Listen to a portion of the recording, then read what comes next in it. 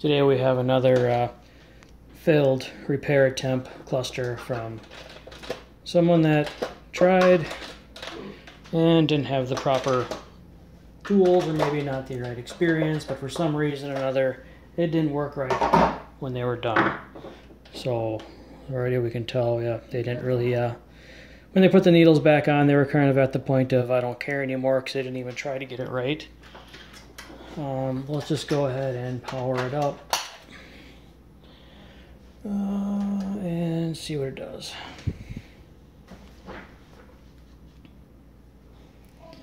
Okay, and no displays, so that's why it's here. Calibration will be easy to fix. I'll just make sure to set the needles right when I put it back together. And there's the person's fingerprints right there. I probably can't see it in the camera, but anyways, let's see what we have to work with here. Let's see how butchered it is, if at all. Usually they are. Okay. Yep. Okay, I'll get this in camera here. So here is the trouble area for the displays. This is the MOSFET that runs the hot wire, and it's definitely not happy. Kind of hard to get that on camera, but it does. Yeah, the MOSFET is cracked. They attempted to reflow the solder by just putting a ball of solder across two of the leads. It looks like the gate, right across the gate, so that could be feeding power into places it doesn't belong. So I'm going to double check that gate resistor for sure. There's another ball of solder up on the diode here. And being that this MOSFET's blown, it doesn't matter how well you reflow it, it's not going to work. Let me just get out my meter here.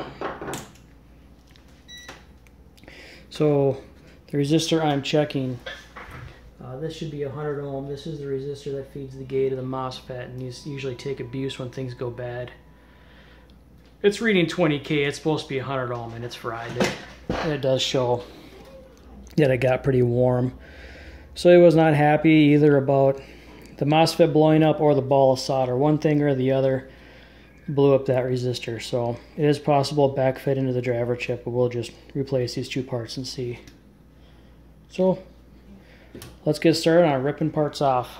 And usually when these MOSFETs get hot, they kind of weld themselves to the foil and they really fight coming off. So I'm expecting that I'm going to have to fight with this one too.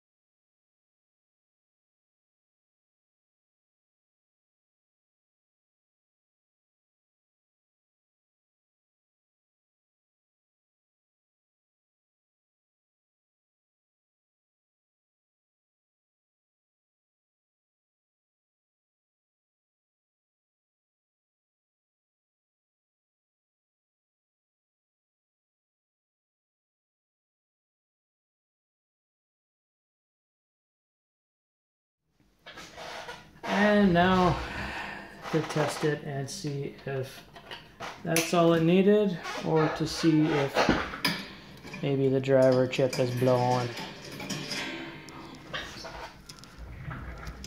Let's power it up here as soon as we get untangled.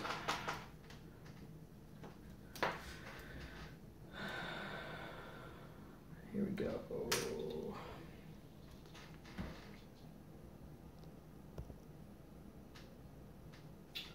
No displays.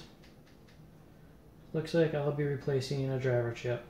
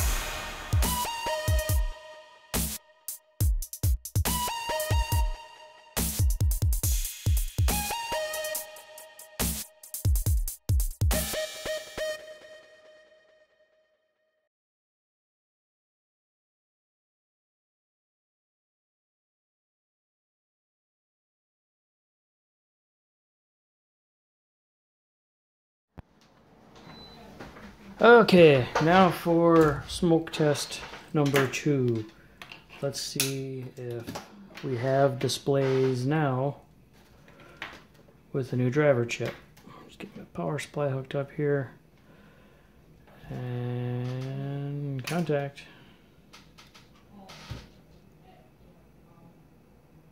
Hey, look at that. We have working displays. Okay, now to put her back together.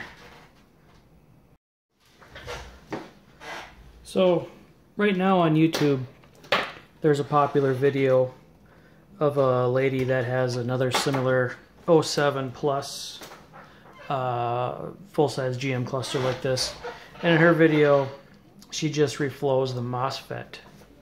And I would say about 25% of the time, that could fix the problem. But most of the time when I get these, the MOSFETs are like the one that I pulled off of this one, where it's just blown. There's either a hole's blown in it, or there's cracks in it.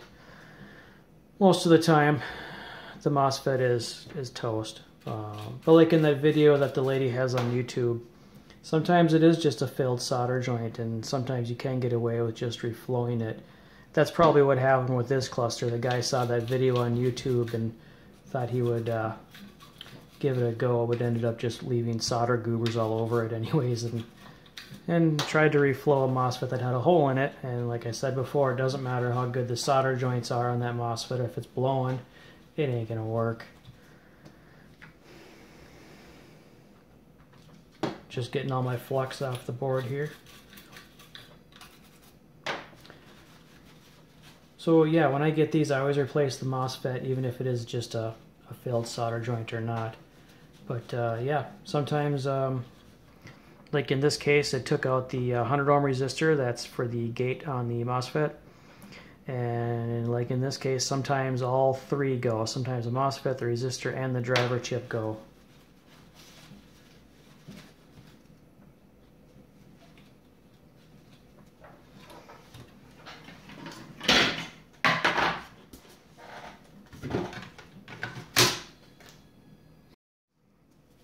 Now in cases like this, when the resistor and the chip need to be replaced, it's not something that, you know, average Joe with a $10 soldering iron is going to be able to pull off. Just to show you the chip here, it's, see if I can get a focus on this. Oops, sorry for moving you there. It's tiny. I mean, the pitch is just, you got to have a microscope to do a chip like this. Yeah, there are 4 pins on each side. You would be nuts to try to replace this without a hot air station and a microscope. So, if you're watching this video because you have one of these clusters with bad displays, like I said, there's about a 25% chance you can get away with just reflowing the MOSFET if the solder joints failed. But if the damage is any further, just send it off to someone that can do it. Otherwise, it just might end up causing irreversible damage if you go at it too much with too much heat with the wrong tools.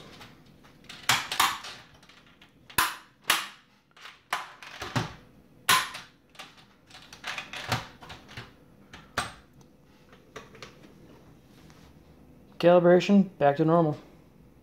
That's it for this video. Thanks for watching.